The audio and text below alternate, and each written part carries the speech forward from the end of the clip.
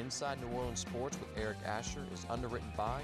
Located on Lake Pontchartrain, Brisbee's Lakefront Restaurant and Bar offers traditional West End favorites, a scenic view, oysters, and numerous tasty options. More information is available at 504-304-4125 or brisbeesrestaurant.com.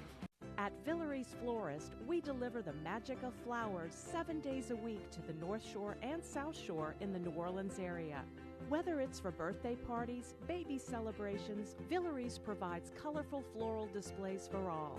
With a store full of fresh-cut flowers, exotic tropical flowers, orchids, roses, and even fruit baskets, our goal is to make your vision a reality. Villeries Florist, proudly serving Louisiana since 1969.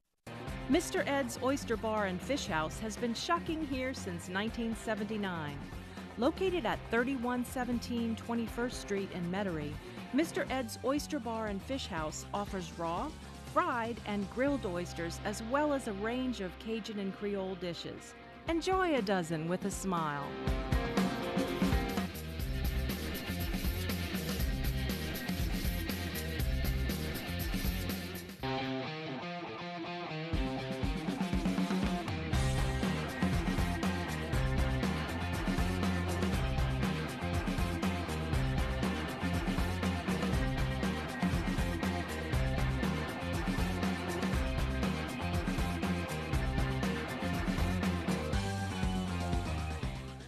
Good evening, New Orleans, and welcome to another edition of Inside New Orleans Sports. I'm your host, Eric Asher. Over the next hour, we cover all the home teams. New Orleans Saints, the LSU Tigers, the Tulane Green Wave. If we have time, we'll touch on Pelican injuries. Got a great panel, as always. Robert O'Shields of ABC 26 Sports, WGNO-TV here in New Orleans, and Brett Martel of the Associated Press join us tonight on the program. Gentlemen, thanks for coming down, as always. Really appreciate the time. Tell the folks a little bit about what's happening, Robert, over at ABC 26. Well, of course, we got Friday Night Football, our 26th season at Daniels, J.T. Curtis. I think most marriages last longer than 26 years. So we've kicked it off, wow, we're almost a month into it. And we got exciting games this Friday night as well. And you can always catch that on our website, WGNO.com, streaming live as well. Beautiful. And, of course, covering the Saints. Cover the Saints, LSU, Tulane, everything we're talking about tonight, we cover it as well. Thanks for joining us. Brett, welcome back to the show, and tell us about, again, the historic Associated Press. Yeah, AP has been around since 1846, one of the largest and oldest news organizations in the world, based in New York. I'm the sports correspondent for the state, so they rely on me to cover all the major stuff going on here, NFL, NBA, major college. Well, gentlemen, thank you again. We appreciate the time tonight. Preseason in the books, really across the board. Don't you feel a little different vibe today than maybe we felt last year or the year before? And I'm talking across the board. Saints, LSU, Tulane. There's kind of an air of optimism out there about the seasons this year, where I think, in the past there were question marks about LSU, question marks about Tulane, even question marks about the Saints in terms of how much talent they had and how far they can go. I think fans are feeling a little bit more optimistic so far. I think so, but then you also have to, we've been around this area before, with this same situation. You kind of want to just okay, just take it one step. You almost have to be a coach. You got to take it one game at a time, one step at a time, to see what these teams produce. Yeah, Brett, would you? And you're the optimist of the group, right? Because I mean, most of the time you're very optimistic. I mean, do you feel it from people that you talk to? Yeah, I mean, I wouldn't say I'm so optimistic as just try to be, using the big picture perspective, maybe unemotional in my assessments. And I've seen how teams can go from bad to good or good to bad very quickly. But certainly, if you look at the Saints right now and the performance of the defense in the preseason, there are reasons, even though they were going against vanilla schemes, to be optimistic about how they look. You pretty much know what to get from the offense. LSU was impressive in their opener, and although you don't want to read too much into how Tulane did against Grambling's defense, which just wasn't performing very well. Yes. The new quarterback looks like he can handle it. I mean, he had 3 touchdowns to the air and I believe 1 running. So they're looking better than they have in the past. Yeah, no doubt. And look, it's better than the alternative what we've had around here for a while. Everybody that I talk to on the radio show, social media, just people that stop me and want to talk about the teams, everybody asks me the first question is always the same. is this defensive performance we've seen in the preseason, is it real? Is it fool's gold? And, again, I want to believe it's real. I think the town has been upgraded. I think they have a higher IQ in terms of football IQ. I think they're a smarter team.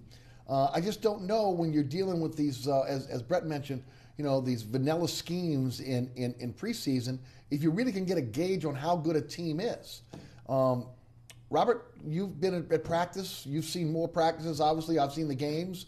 What's your synopsis? What do you think about this team, this defense, as they get ready to open up against Minnesota? Oh, I always go by the rule is I wait till after like week 3 or 4 just to see how it's done. Because in the preseason, the first team is only out there for a set amount of plays, and then that team is rested, and I want to see them go all 4 quarters, and that's why I kind of give them at least till week 3, week 4. This defense, though, through practice and through what we've seen in the preseason, they've done quite well. They have done what they needed to do. I mean, let's look at the Texans game. They got to Deshaun Jackson. They got to Savage. And they kind of threw both of those quarterbacks off, and to the point where, like, I even noticed Deshaun Watson, even though they're supposed to name him, it looks like they're going to name him the starter, maybe. I think they would want to make him the starter. I mean, he's a Heisman Trophy winner, and he's a national champion winner. He reminded me of looking at Jay Cutler playing for the Bears. He just was frustrated. He just didn't make good reads. He was just bad on the field. And I think that defense really fed off that, and I think they've seemed like they've gone better in each preseason. Yes.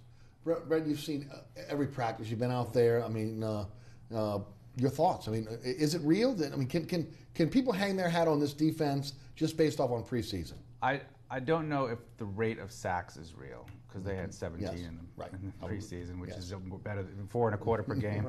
And a lot of that, you're dealing with opposing offensive lines who they're trying to evaluate a guy, and they're putting him in difficult situations, and they don't have a special scheme designed to maybe double team the Saints' best pass rusher, etc.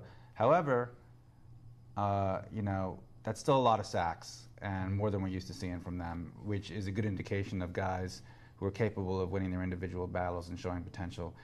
Now, in terms of coverage, scheme plays a role, but a lot of times when you're talking about man-to-man coverage, it's really just the ability of the guy to cover. Do you think they have the cornerbacks with the ability to cover one-on-one? It seems to be encouraging, yeah. I mean, P.J. Williams, is easy to underrate, because his rookie season he missed it all with a preseason injury. And then last year he came right back and was good enough to start and got a concussion in game 2 and missed the rest of that season. Yes.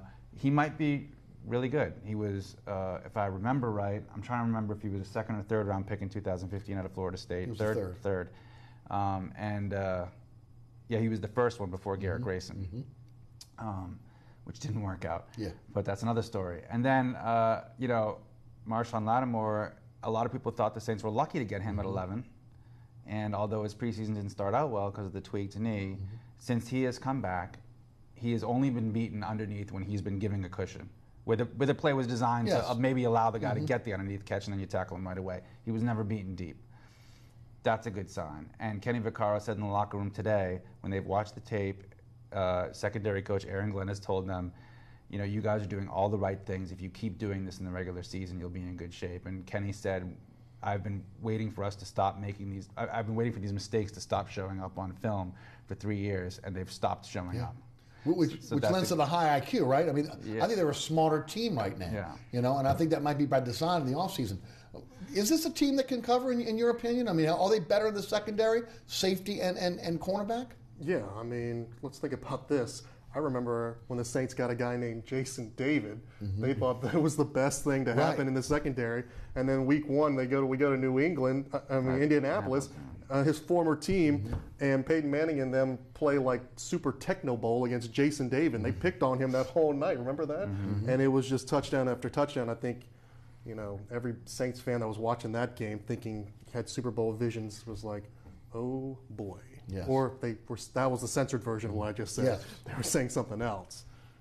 I definitely believe they are. I mean, I just think based on what we've seen, I think that, it was a blessing in disguise that a lot of players got to play last year and got some experience as young players, and I think that's transferred itself to this season. It'll be interesting to see, first of all, if they can stay healthy. I mean, you lose Delvin Breaux, that's a blow at this point. But, Ken Crawley looks like he's got the ability to play in the league. Devontae Harris looks like he's got the ability to play in the league as well. And then you look at the safety position, from Williams to you mentioned Vaccaro to Bell. But all these guys look like they can play in the NFL. These are not undrafted free agents, even though Crawley and Harris are. That you're just kind of scraping the bottom to fill the bottom half of the roster. These guys are legitimate players.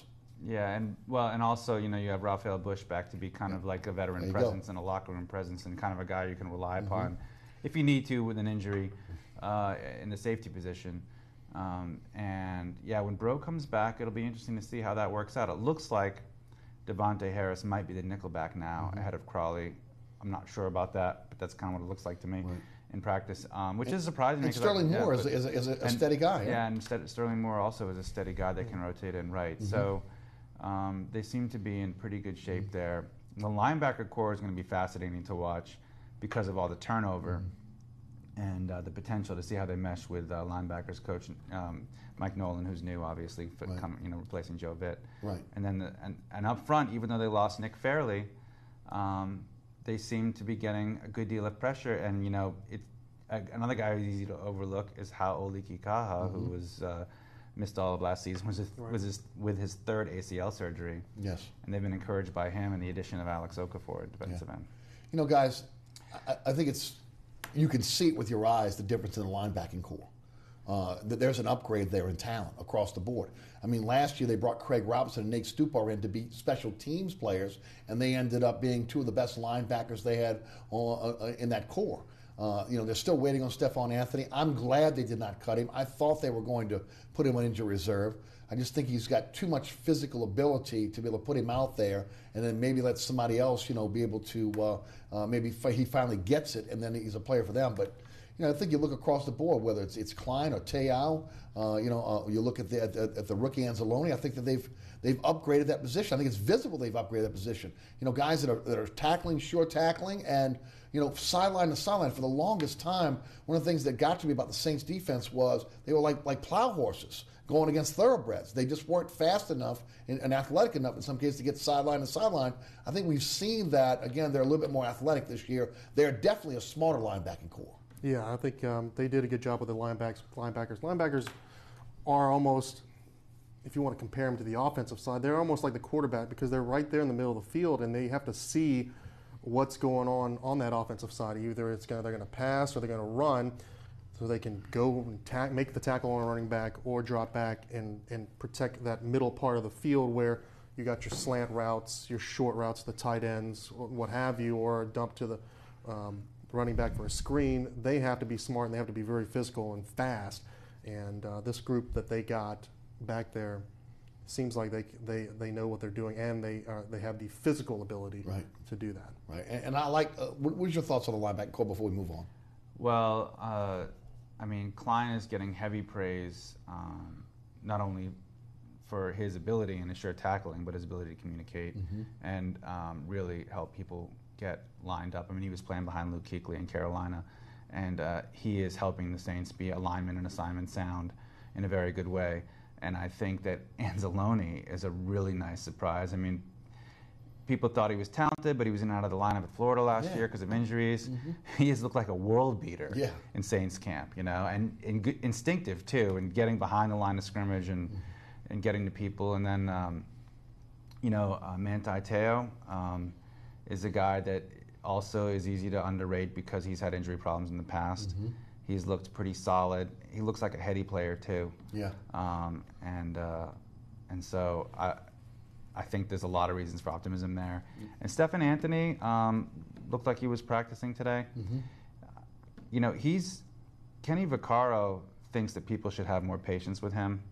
Of course, he's a teammate, so you got to put a grain of salt on that. But he thinks the guy was thrown into middle linebacker in his rookie year. Then they moved him in his second year, and so really this would be his second year in his current role. But he's been bouncing around from position to position, and then he had an injury during the preseason. So I think the Saints coaches agree with you that it's too early to give up on a guy with that much talent that you took 31st overall in 2015. Right. 2015, yeah. 15, yeah. You know, guys, you mentioned not blowing assignments, knowing what they need to do. Mike Nolan's made these linebackers interchangeable as well. So again, you have to know multiple positions. Yeah. Yeah, I mean, we've seen a lot of changes in these last preseason of different guys. You look at them and, he's moved over here. So I guess, I mean, maybe that's something to look forward to in the future, just in case if somebody were to go down, you have somebody that can fill that void and fill that spot, just in case in an emergency situation, if something were to happen on the field, to interchange those positions. They're also trying to be unpredictable, and it's a bonus when an offense can't assume or presume what you're going to do based on the personnel on the field. Yes, that's a great point. And I think that's part of by design, right? Yeah, I think so. I mean, they were looking for players who were versatile, and would, would minimize mistakes. I mean, they're trying to have a little bit more of a Belichick style defense, if you will. You know? So. Yes. Guys, up the middle is going to be critical. Obviously, linebacker safety, but also up the middle of the defensive line. You mentioned missing Nick Fairley. When you look at the young players they have at the defensive tackle and at the nose tackle position, have they grown enough to make a difference this season? Well, I mean, Rankins, I think, looks really good. And, he missed the first half of last season. I think it was a fractured fibula or some kind of lower leg injury, if I recall. There's so many injuries, it's hard to keep them all straight. But, he really only played half of year one. He's looked like a real force to be reckoned with. And Onyemata seems to have taken some major strides. I mean, he seemed to be causing a lot of havoc in the backfield, and he was involved, I think, against the Ravens in that turnover. There was a sack fumble. Yes. Was it Muhammad that maybe had the sack and strip, and Onyemata recovered? But they were, for a guy who grew up in Nigeria and learned to play football in Canada in college, I mean, he's in the right place now at the right time. And Davidson's been pretty steady since he's been here. Yeah, Davidson's been a steady guy too, and was a really solid player out of Fresno State. He wouldn't have been drafted otherwise. So. I was a little surprised by Mitchell. Is it Lowen? Is that Mitch Lavin? I think Lavin is how I pronounce it. I thought he would be a practice squad candidate. I was surprised that he made the roster, but between what he's done on special teams and of course his ability to be able to again either run stop. Or rush the passer. Again, obviously landed him on the final 53. That was one of the surprising cuts to me. I'm going to get the surprising cuts as well. But they've got a rotation there now. I was a little surprised they didn't keep McDaniel. It'd be interesting to see if they bring him back down the line here. They probably will. I mean, they brought somebody recently back. Kuhn within the last day or so. So I mean, even though these guys get cut, there's always a good chance of. I remember not too long ago, Austin Johnson was cut, brought back, back, and he was a fullback. But we'll probably see him back. A lot of that's vested veteran stuff where they don't have to guarantee the contract for the entire year, so they keep him off the roster for the first week and then they bring him back on. But then you're chancing allowing one of these young players that you're moving to the practice squad. You're chancing losing one of those players to another team. Your thoughts on the interior of the defensive line? The defensive line, it looks great. I mean, from left to right. They once again, I didn't see that with working with prep football on Friday. Sure. We didn't see that much of the Ravens game, but I did see the last one. It was the Texans, and they did well against that Texan front. Now, Brett mentioned, that's also depends on their offensive line, who they were looking at. But if you were judging it by that, that's what I'm judging it by. Is they seem to be doing well, and that also works out great for Cam Jordan and them to get to the quarterback or get to the running back to make those key tackles for losses. Yeah, I like the addition of Okafor. You mentioned Loa Kakaha. And then also the ability to be able to blitz from different positions. We've seen a lot of blitzing through the A and B gap, through linebackers and safeties. So again, the unpredictability of where you're going to come from to be able to create pressure.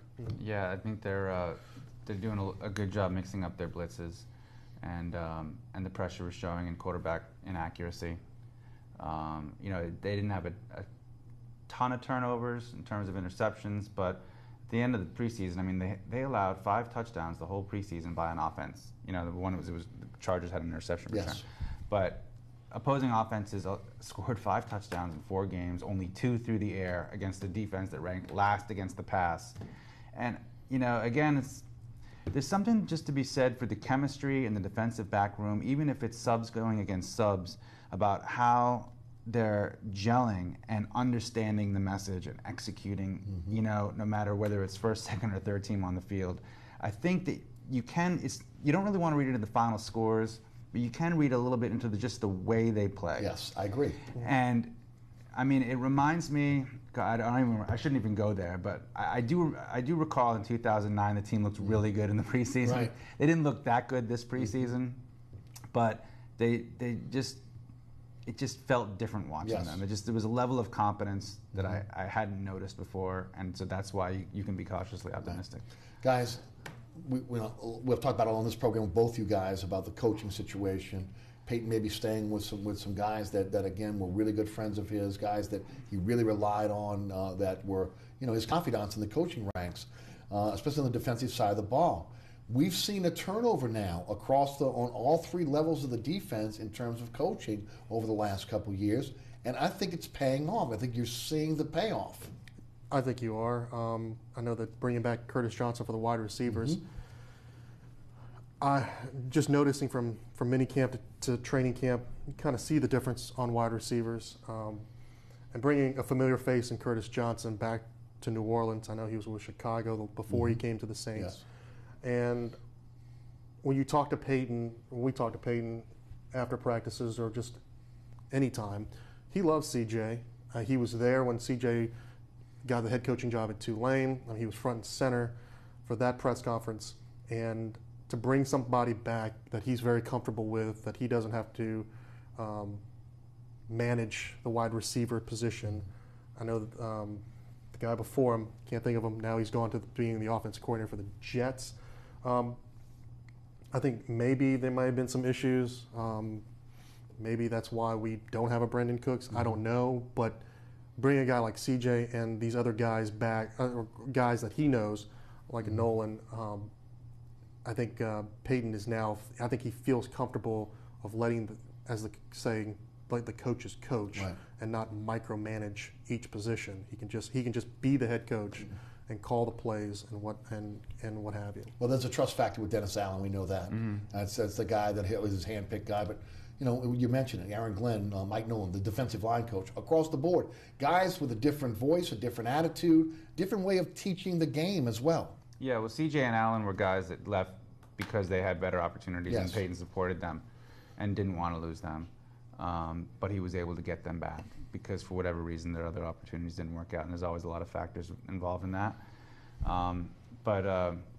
And in fact, Dennis Allen's first opportunity did work out as a defensive coordinator so well that he got hired as a head coach in Oakland, which was dysfunctional at the time, and that's why that didn't work out. So he's coming back to a job as a defensive coordinator here, or came back to a job, I should say, where he was successful in Denver, and people thought he would be.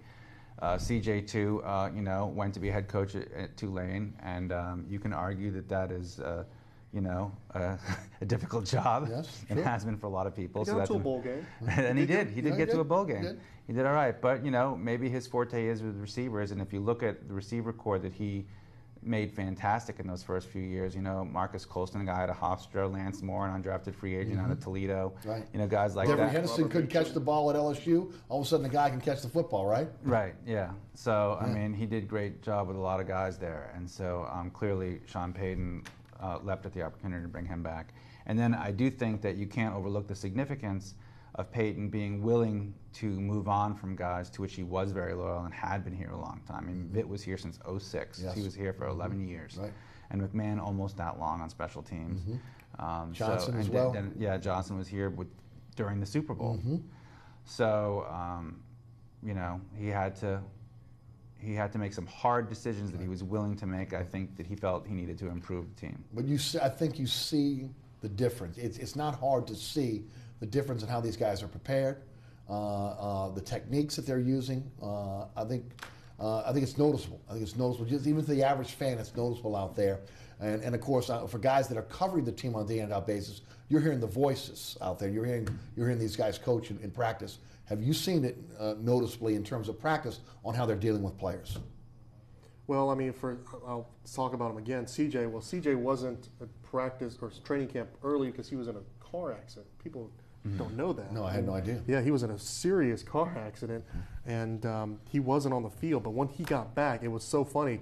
You would think like he'd be easy on the guys. You know, he just went through this traumatic car accident, and then I see him out there with, it's not really a baseball bat. It's like a bat, but then it's got a cushion top. And he's out there whacking the receivers trying to knock the ball away. And he's running, like he's physically running. And I'm laughing, and I was talk to my coworker, Ed Daniels, and saying, that's funny because like this guy has just gotten a traumatic car accident. Here he is out running 20, 30 yards with receivers, trying to catch up with them and hitting them with the bat and trying to knock the ball out. Amazing.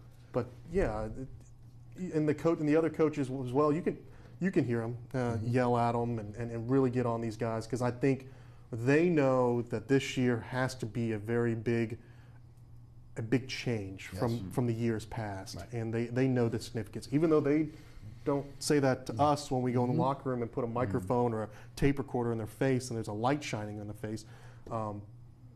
But deep down, they know that this has got to be a big year. Yeah, I mean, but it would be hard for anybody to out-yell Joe Vitt. I mean, so you can't expect Mike Nolan to do that. But CJ could maybe give him a run for his money, right? Yeah, CJ could. But I mean, I think just the key is the ability of the guys they have in there now to relate to modern players and the modern game and the way in which it has evolved over the last few years. And so, I mean, Joe Vitt had been a good coach for a long time, effective coach, but he was with Baltimore, I think, in the, I want to say, the Baltimore Colts, So Right. he's been around a long time. No, he had what, over 30-year NFL career, right? Yeah. So. Right, no doubt.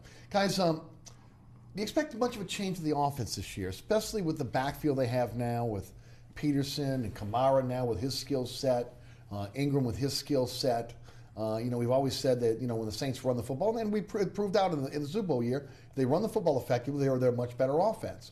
You've got some young receivers, but yet receivers that in the past have been able to in the short term, been able to be counted on. Do you see a change in the offense at all?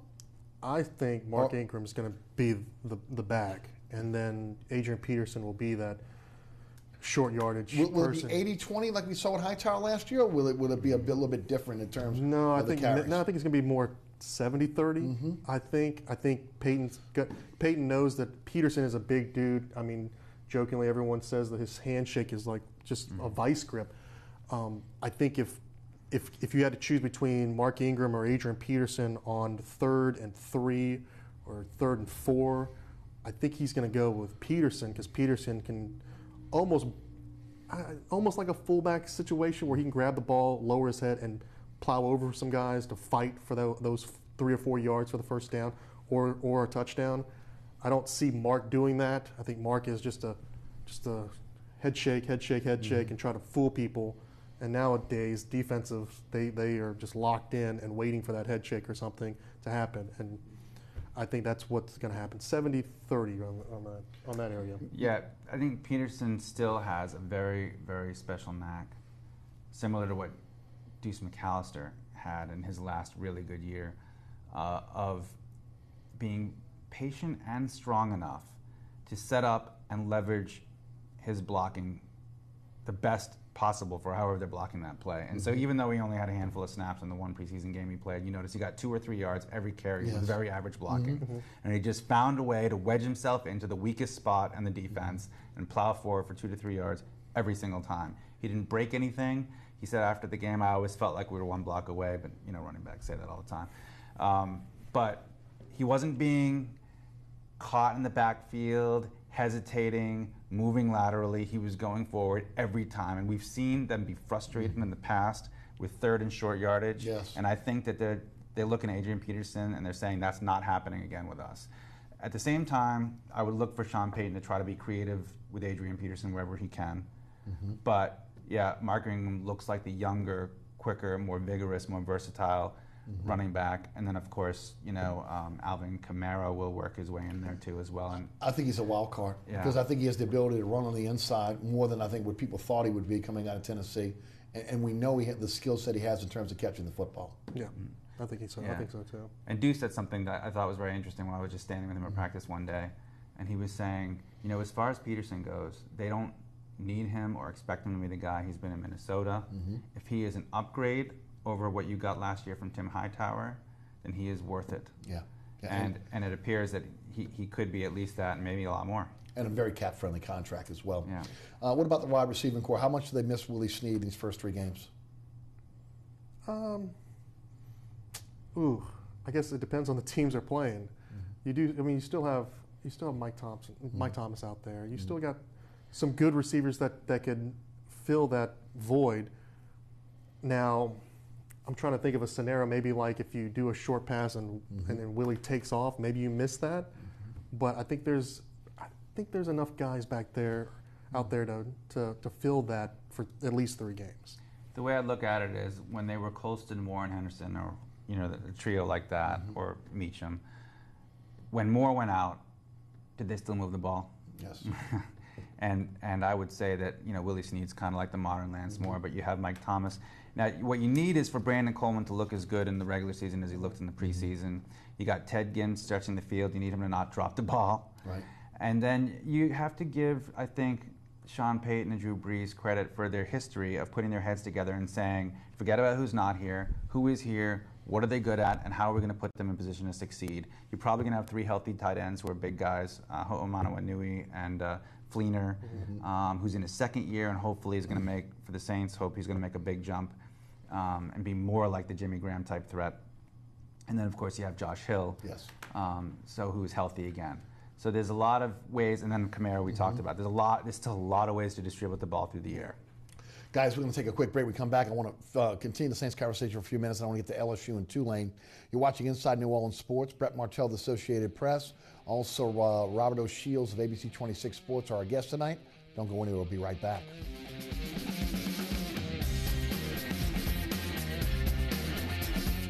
Located at 3701 Iberville Street in Mid-City is Katie's Restaurant and Bar. Open 7 days a week, Katie's offers daily specials for lunch, dinner, and Sunday brunch. Serving New Orleans cuisine such as fried shrimp platters, grilled redfish, and a fully stocked bar. And don't forget about our expanded event seating and local entertainment. Featured on the Best of Food Network's diners, drive-ins, and dives, Katie's Restaurant and Bar. Amco Fence, locally owned and operated since 1976. Fully licensed and insured and a member of the BBB, Amco serves both residential and commercial customers. If you're looking to repair, replace, or install a fence for security or aesthetic reasons, Amco Fence supplies wooden, metal, chain link, vinyl, and ornamental or automatic gates. Amco aims to satisfy your fencing needs. Amco Fence, 504-468-9559 or amcofencecompany.com. TikTok Cafe, located on Causeway South at the I-10 in Metairie, is open 24 hours a day, 7 days a week, 365 days a year. Our menu offers breakfast dishes like our Western omelet made from scratch biscuits, grits, egg sunny side up, and lunch specials like our homemade cheeseburgers with a side of golden brown fries. Don't forget about our weekday lunch special and that every Tuesday is steak night. TikTok Cafe, open 24/7 at Causeway South at the I-10 in Metairie. Welcome back to Inside New Orleans Sports. I'm your host, Eric Asher. Robert O'Shields of ABC 26 Sports and Brett Martel of the Associated Press are our guests tonight. Guys, surprising cuts on the team, surprises that made the team. I'll throw mine out there quickly. I thought, again, not signing a veteran offensive lineman is a surprise to me. Bringing back the offensive lineman on the practice squad to the degree they did surprised me as well. I didn't see a lot out of those guys because I wasn't in practice. I didn't see enough out of them to think that they were projects that maybe you could work on and maybe they'd be future starters or future backups on this team. But again, the coaches probably saw more than obviously most of us did. I had mentioned, is it I'll say it again. Lavin come on the active roster as well as Trey Edmonds, who again I thought might be a practice squad guy. And then Armstead not going on the PUP or the short-term IR, which probably means that he's going to come back fairly quickly, at least quicker than we thought he was. Anything that kind of stuck out to you guys that maybe surprised you about the final cuts? Guys that made the team, didn't make the team? Well, we were just quickly talking. I thought Big Hill was going to make at least the practice squad, and when they initially, but he is now back on the practice squad.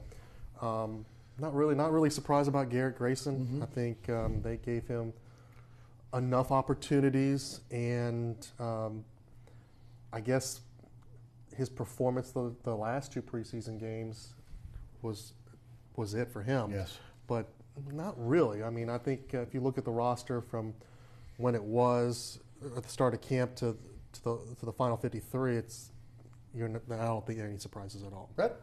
I thought maybe they would give Damian Swan more time to develop. Surprised they didn't put him back on the practice squad? A little. Yeah. Yeah, because he would be eligible as a 2015 fifth round pick, I believe, who was going to play a lot his rookie year until he dealt with multiple concussions. Right. And sometimes I wonder, with all his injury history, if that kind of affects him, because we've been seeing, players with injury histories like Daniel Ellerby. The Saints kind of just saying we can't afford to wait. Yes. For you to prove that you're going to be reliably available. So, I think that Lavin actually making the active roster is a minor surprise, but he looked good in the preseason. Especially on special teams. Yeah, very encouraging. And Trey Edmonds was a little harder, I think, for us not being really in the film sessions to evaluate, but apparently looked. Whatever his assignment was, Sean Payton was convinced that he was doing a great job with it. He does have NFL pedigree, actually. So, his dad played for the Miami Dolphins and was in the Pro Bowl a few times. So, he was a surprise. And then it's also kind of surprising to see Austin Carr signed to active. Right, active. Well, you can't put him in a practice squad because he'll be on. Right. Same would be for the quarterback from BYU they picked up. Right. At this point. Well, I'm sure it's a look-see. If they think he's got potential at that point, they'll try to groom him, so to speak. Guys, how good can this team be this year? Look, gosh, I'm hemmed and hawed, and look, our colleagues. Nobody really wants to get out there and step out front on what this team's going to be this year. Everyone's cautiously optimistic on what's going on. I'm going to go on the limb here, and those that watch this TV show and listen to my radio show, I'm probably more of a pessimist than an optimist. Okay, glass half full, or half empty rather than half full. But I'm going to say 10-6, and I'm going to base that on the improvement on defense. How good do you think these guys will be? I know you want to wait till the first 3 games, but just overall, is this a better team? A little bit better. I'm going to go 9-7. Okay. Just a little bit better, but it just depends on also if we can win the division. If you can win the division, you've definitely done better than the years before. But yeah, once again, it goes back to my theory that I said at the beginning of the show. I want to wait till week 3 or 4, and that's when I feel like I can get a better feel of this team. And what better way to do it for your first game Monday night, prime time? No doubt about it. Brett? At the beginning of camp, I would have said that they're just as likely to go 6-10 as 10-6, and it would really depend on a combination of factors, from bounces of the ball to injury luck, and whether the young guys upon which they were relying were making the same mistakes that they've made the last 2 years. So now that I've seen them a whole preseason, I think that it's easier to be optimistic that they're moving in the right direction. They still will need luck with injuries, especially after losing Fairley to the heart condition, having to deal with Armstead being out. It looks like he's coming back faster than normal, but you're still going to have a rookie at left tackle in game 1 of the season against a good defensive line, and that could spell trouble. But you can scheme for that. You can scheme for that. You can give him help, but he got beat a few times and flagged in his first game and for holding because he was scrambling to grab guys in San Diego. And so, even though everyone says his talent is off the charts, they acknowledge he's a rookie with a learning curve at a very important position. So, a lot of things have to go right for them to win 10 games. But I would say that it looks more likely now than it did when they entered training camp with, thinking Armstead's out till November and, Fairley's gone and you don't know how good how much improvement Onyemata's going to make and stuff like that. Yeah, I would agree. Guys, let's shift to LSU, 27-0 over BYU. Dominated performance by the Tigers. I mean, BYU didn't cross midfield. They had 7 Tigers that had a run and a catch in the game. First time that's happened since the 70s. 17 freshmen participated in the game against BYU. And, of course, Danny Etling coming off that back surgery. I mean, he looked like he could make all the throws. He showed great poise, command of the offense. And the fact that he didn't show a lot, about 10% of the offense, really has got to be encouraging for this team. And, of course, we knew that Geis would be dominant. Which again he was. It was a little different style of running the way they ran the football, but nevertheless they ran the football. And the only downside I saw was again the kicking game. Goslin missed a kick. You had the kickoffs that weren't going into the end zone. When I understand, that's the kicking competition is back opened up again. But your thoughts? What are your thoughts on the Tigers as they dominate? In my opinion, BYU with Chattanooga on deck. Well, their new special teams coach is a guy that the Saints have seen, McMahon. So he's on the staff. That was a shocker to me that the field goal, it was a chip shot from 37, 39 yards, and he missed it. That's going to be an issue. Talking to Virgil Osbury with LSU, he said that if you look back at the film, they only ran close to 5 to 6 plays, but it was in different formations. Yes. So that just tells me that Matt Canada is keeping a lot of things under the vest. And I think they got a game in Tuscaloosa that you might see some plays that you've never seen. I think against Chattanooga this Saturday that they probably will run the same plays that they did against BYU against Chattanooga because, let's be honest, that is going to be a win. And they don't want to do the trick plays or the deep. I would like to see some deep balls, but I don't think they're going to do all these different plays just yet. I think that's going to happen when they matter, and that's the SEC games. And the defense just reminds me of the defense for the past years. They've been dominant, and Danny Etling made those passes to wide receivers and that caught balls. I don't think we had a drop ball, and that wide receiver core is great. And Darius Geis, I mean, it's a Darius Geis. He's a Heisman Trophy candidate, and he's a guy that will put his head down and make plays and score touchdowns for you. Yeah, LSU in the red zone, LSU's receivers will have to figure out how to get more separation quickly, and Etling will have to become more decisive in throwing into narrow windows in the red zone. And that's where I think he had his biggest problems with indecision and throwing the ball away. But I will say, and there was a couple third down throws, he made throws in the middle of the field that required strength, accuracy, and timing on those throws. And he delivered them on the money, which his teammates said he would do coming off back surgery. They had noticed with him having more full body technique in his throws, transferring his weight and everything, that he was more accurate. And the ball was where it was supposed to be. And then they caught it, which watching the spring game, I mean, the passing game looked awful. Right. Yeah. And so that was very encouraging that, they didn't throw the ball much, but when they threw it, there was evidence of serious passing plays being made in the middle of the field. And the kind of plays you'll have to make against major competition. And then, of course, I agree with, Robert. I mean, this game, they should just run all the same plays. You don't want to give Mississippi State anything new to look at. You outsize and out-talent them up front. Yes. I mean, they can run the ball at will. They probably, if anything, they just probably won't run Darius Geis as much, right? Williams. Right. Yeah, I think Williams. You've got Williams or Clyde Hilaire. And maybe they'll play Miles Brennan in the second half. Right. Which I think a lot of people want to see, and maybe Loyal Narcisse as well. See him on the field as well. And I thought just in the short snapshot that we saw of Brennan, the game didn't look too big for him, which is what you want to see out of a guy coming right out of high school. Right. He didn't look big, but I did ask Denny Etling on Tuesday when we talked to the players. Maybe Brett may have heard this, but I asked him, did you joke with Miles about his mouthpiece? His mouthpiece, if you watch, was still stuck in his helmet the whole time. And I was joking with people around me during the game, like, he's nervous. He still has not thought about the mouthpiece. And Danny goes, well, I mean, he's trying to defend Miles and said, well, he wants to be heard. The mouthpiece kind of gets in the way. But I've played football before. My first football game, I was a nervous wreck, and the first thing that was missing was my mouthpiece. It was dangling down at my face mask.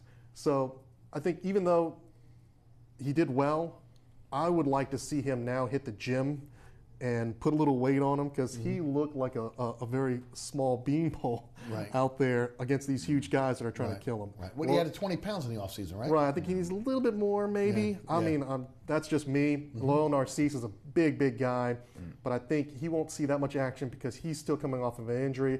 I think Coach O and them are kind of hesitant and don't want to re-aggravate his situation. Yeah. It's pretty apparent to me that Orgeron can't wait to see Miles Brennan play more, and he will take every opportunity to get him in and develop him. I mean, Etling is the clear number one. He's not dissatisfied with Etling in any way, but let's face it, Orgeron wants this job for the long haul, and Brennan could be the quarterback for the next 3 years. Yes. And every time LSU gets a big lead, I think Brennan's going in there and they're taking a look at what he can do. As they should, considering this is the last year for Etling, and behind them they have true freshmen. Yeah. Right. So I think, well, if the game gets out of hand by halftime, stick around, Tiger fans. Don't do the tradition by leaving. I think you'll see Miles Brennan in the second half, somewhat, maybe the fourth quarter, if the game gets out of hand. Maybe stick around and watch the future of LSU. Don't go home and beat traffic. Right. Clyde Edwards-Helaire obviously showed flashes the other night. When you talk about 17 freshmen, and I had Glenn Gilbo on the program on my radio show this week, there were a handful of freshmen that didn't play that are expected to play against Chattanooga this week. And that's the scary part. And which is, I mean, if the freshman that played against BYU was good, can you imagine, the development of those guys that played and then the ones that do get to play, if they get to play this Saturday? The future looks good for LSU, and I think all those tales of Orgeron being the good recruit that he is, that can recruit these guys, it's going to come up to fruition when in the future. Right. Well, Brett, you're at LSU. You can hold on to a guy for about 3 years if he's a quality player. So you better get him on the field as a freshman if you can. Yeah, I mean, sometimes quarterbacks will stay through their senior year. I've seen that happen a bit, but whether you're talking about the Mannings, Carson Palmer, I believe, and where is it, Matt Leinart I'm thinking of, and maybe Palmer too. But anyway, the one Heisman and then jump to NFL. So Brennan could potentially, depending on how things go, stay to his senior year. But you're right. You're going to want to see a lot of these players. They do have to get them in early. Yes. If they're going to be good enough for the NFL as juniors, they want to develop them now. And Orgeron, this is his first recruiting class, and he believes in these guys, and he wants to know exactly what he's got. Yep. And so far so good after game one. To the phone lines we go. 866-3200. Brian is in Metairie. Brian, welcome to Inside New Orleans Sports. Hey, Brian. Hi, gentlemen. How y'all doing? Doing great. First off, I want to ask a question, see what y'all think. I think the Monty kid played his heart out this year, and he got cut. They keep keeping an underachieving Anthony, in my opinion. I mean, the boy, they keep saying he's got potential, but potential don't win positions nor ball games. I just don't understand sometimes their choosing of keeping people. And one other question, did they keep Crawley? I sure hope not. Thank y'all. Listen. They did keep Crawley. And I didn't get the line. I think Marty. He was talking about Marty. Rich Marty. Okay, I'm sorry, Rich Marty. Michael Marty, pardon me. Going back in time, guys. Your thoughts? I don't think it was that surprising with Marty's cut. I think they looked at his health, and I forgot what his procedure was, but I think they kind of weighed that may have been a factor. And they might have thought that he may be a guy that if they have injuries down the line, they could bring him back.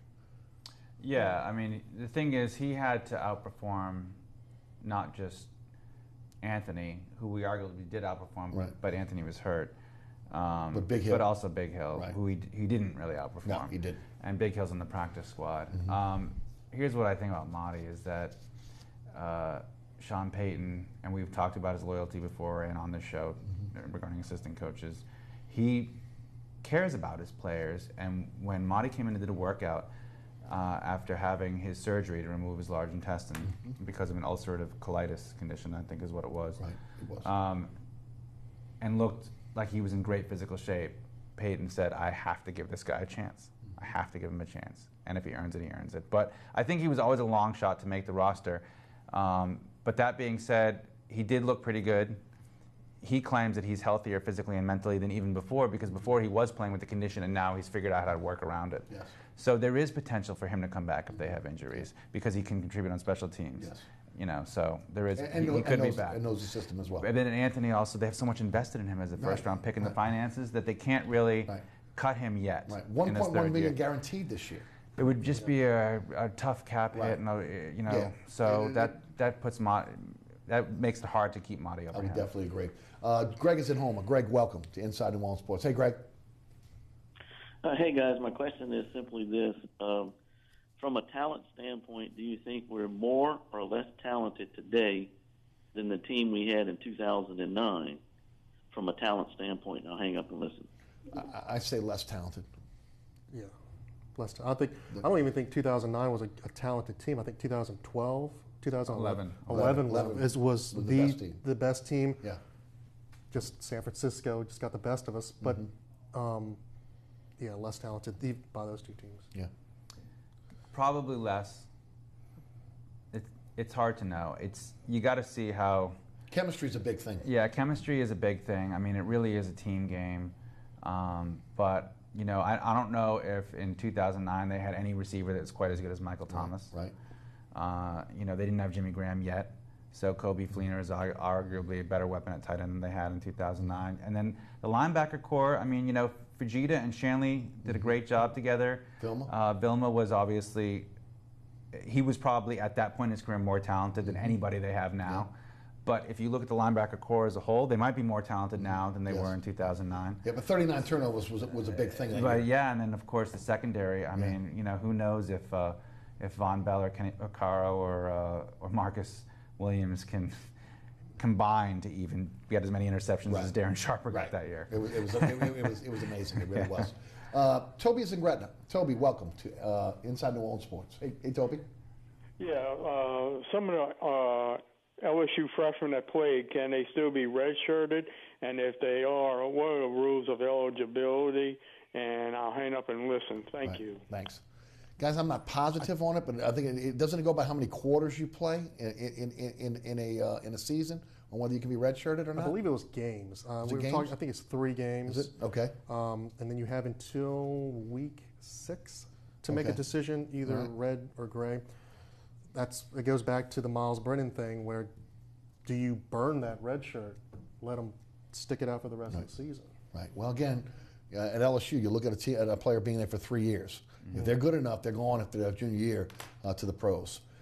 Mike is in Houma. Mike, welcome to Inside New Orleans Sports. Hey, Mike. I have a few comments on LSU and the Saints. Mm-hmm.